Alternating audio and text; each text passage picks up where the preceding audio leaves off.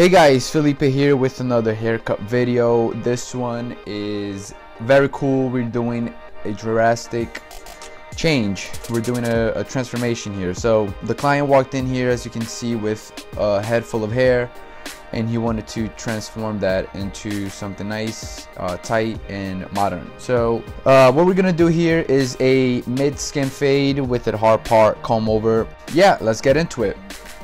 First of all, this kind of transformation is not really that difficult to do, as long as you do a few steps.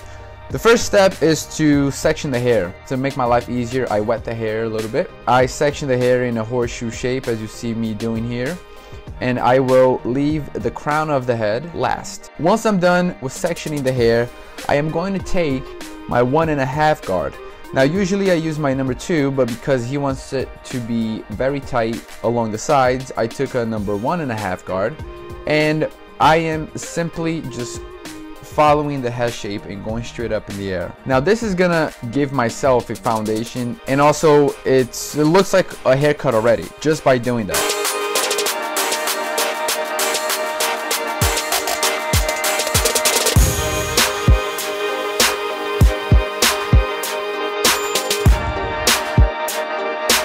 Once I knock down all that bulk hair, I'm taking my magic clips and I'm doing clipper over comb.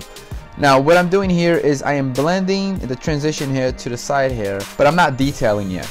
We're gonna start doing the fades. You know, I like to divide it into 3 sections: the sides and back, transition, and the top.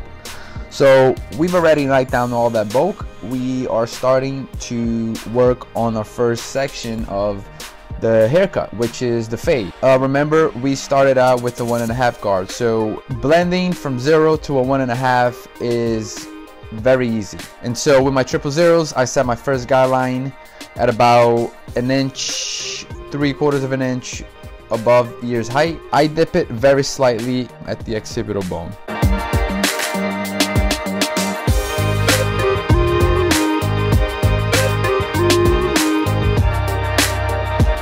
Soon after that, I take my Slimline Pros to add another transition layer. I am not going up to the line that I made with the 000s, otherwise you're not gonna add another transition layer. So yeah, common sense. And to add another transition layer, I use my 5-star shaver. Now setting my second guideline, setting about 1/2 inch, maybe 3/4 of an inch above that initial guideline. I'm following the guideline all even. It doesn't have to be perfect, but at least you want it to make it even. And now working on my bottom line. With my magic clips, I close the blade probably 3/4 all the way. You can start closing it halfway, and if that doesn't knock down the line, then you can start closing the lever little by little. As you get used to your own clipper, you know exactly where the lever should be placed in order to knock down that line. Some hairs are different, some skin hair textures are different, so you might have to play with it depending on your client, but for the most part on my clipper, I close my blade almost all the way and I flake out that line.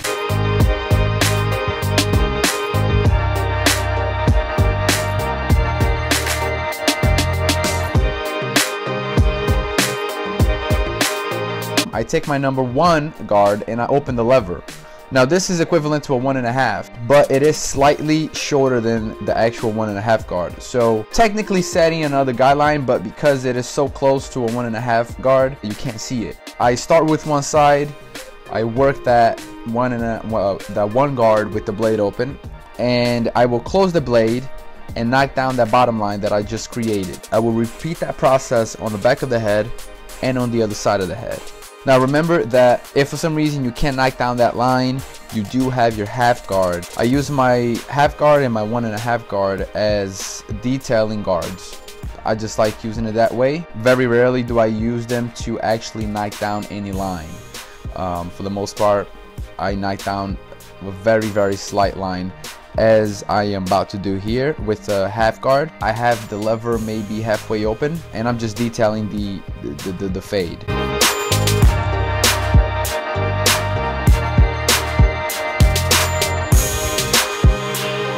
So we're done with the fade. Everything's done with the sides and transition hair. So what I'm gonna do is I am going to literally cut down the half with the seniors just to make my life easier, and the comb over will be towards his right side. I'm gonna wet the hair, I'm gonna comb it over to the right side because that's how he will be styling it, and I am going to use a clipper over comb. That is simply to just knock down the extra hair.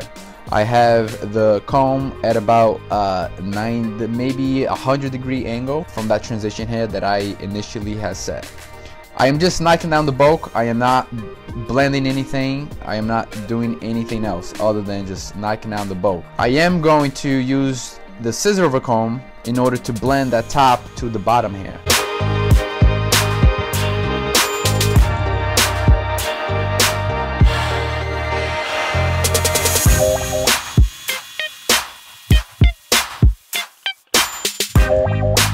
Doing the top, we're going to use, or at least I'm going to use, scissor over finger technique, using that transition here that I already had set initially as my guide. I am working my way front to back and side to side, starting from his right side of the head.